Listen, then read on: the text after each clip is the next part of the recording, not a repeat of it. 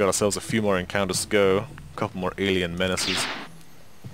Now personally, I think despite the graphics being quite blocky and very heavily compressed, I mean, you can see how heavily they've had to compress all this footage to get it onto the CD.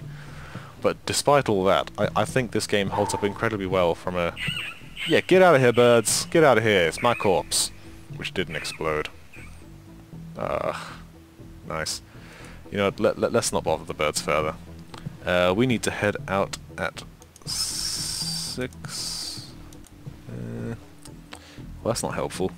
My map says... We'll see. My map wants me to go back this way, so let's go this way.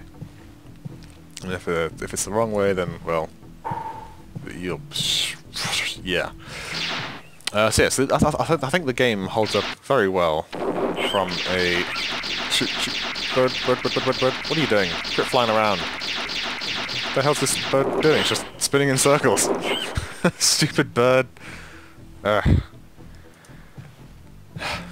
Sorry. This game holds up incredibly well from a gameplay. You know, the sound is good. If there was a HD remake for this, maybe adding on a bit more variety to the corridors, maybe some more levels, because the game is comparatively short for you know, for a game of this time. But if there was an HD remake of this, I think they could do real good. Because really all it needs is a bit of a makeover. The creature design is good. The level, as I said, the level design just needs a bit more stimulating environment-wise. But you know, these barren, fleshy corridors, you know, you could just imagine with modern graphics, you'd have all sort of wriggling, pulsing veins. And, makes me feel bad just thinking about it. Alright, what's through here? Ah, yes, this door. Now see, if you think one blue worm is bad enough, yeah, one blue worm is nothing. Here comes the badass action pose. One blue worm is nothing. Absolutely nothing. I hate blue worms. Gotta take them out, man. Gotta take them out and make them drop to the ground. Gotta shoot them all. Pokemon. Before they reshoot, you gotta stop them before they wriggle across the floor to you, you know? Gotta drop them down. They fire 3 fireballs, which is horribly unfair, you know? Ow. Oh, that's getting a little face. Alright, these things are just kicking my ass. You know, I'm not certain, but I don't think that smart bomb I just hit actually did anything. No matter, we're almost there. Just a couple more encounters and then we will be at the end. Life sign meter dropping down, nice and easy. Head on through here. One smart bomb left. I'll use it on the last boss. What do we need? We need to... If we could go to the left, we'll go straight to the final boss, but there's one more encounter we want to do before we get there. And this is one of those ones that can instantly kill you, but as long as you're paying attention, should not be an issue. As you can see, the life sign meter is cropping up. And so we shall start worming our way toward the final boss. Take a left down here. And we should get a little cutscene. Yep. Oh, I heard that laugh. Where did that laugh come from?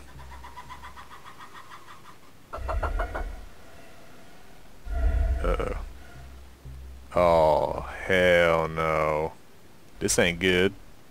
It's behind you, man. If you don't turn around in time, this thing kills you. It grabs you from behind and carries you up into the ceiling. But because I turned around in time, it is instead going to dangle its wang right in my face.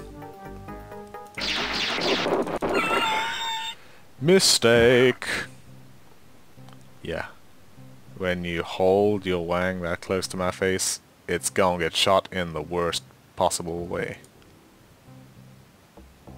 They even give you the option to look at the corpse, which is quite nice. But, with no further ado, we have final monsters to take care of. And hopefully find, oh yeah, one more worm just to say goodbye.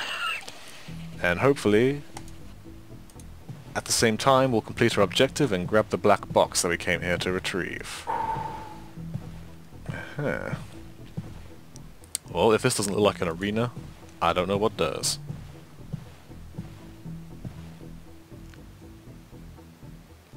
Uh-oh. He's seen something. He's got his gun.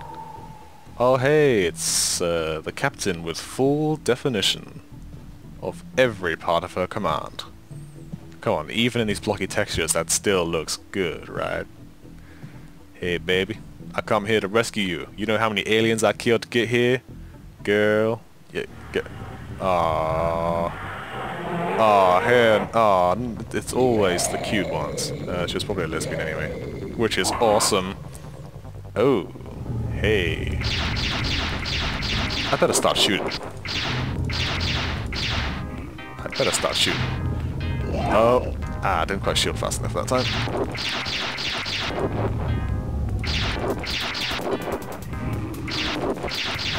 Oh, here comes the horn. Do you ever have this problem where the girl gives you the horn? Double attack. Yeah, it needs to let my gun recharge a bit. I've been spamming the fire a bit too much. Let it get to about 100. There we go. You'd think being shot in the eye would sting a little more. Ow. Look at those teeth. At risk of repeating myself from my previous Let's Play, that is one white smile. I mean, it still has to be said. You must floss or something. And do I detect a hint of minty freshness? Oh, sorry, I repeated myself. Shoot you in the eye. You know, you'd think these guys would get shields like me. Because, you know, these guys... Actually, okay, I suppose they do have the advantage that you can... sorry, I was talking too much. They have the advantage of having to be shot in a particular place, whereas they can just make an attack that hurts me. But seriously, guys, shields. Really useful. I'm sure the Amazon must have carried something that you could have adapted with your biogeneticism. Say goodnight, princess. Goodnight, princess! No, you cannot defeat Satan. Yeah, I'd still do her. Ooh, hello. I'd still do her. Now, come on, man, that's the oldest trick in the book. Oops, CD editing. Oh, well, I poked it with my gun, I guess it's dead. Yeah. Taking her back to my ship, copping a little feel there. I see that. Oh, yeah.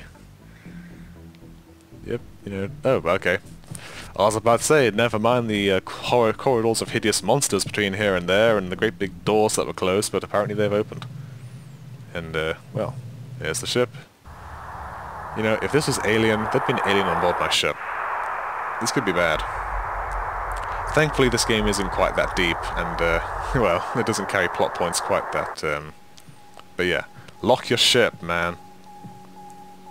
Yeah. Apparently I had some sort of medical unit.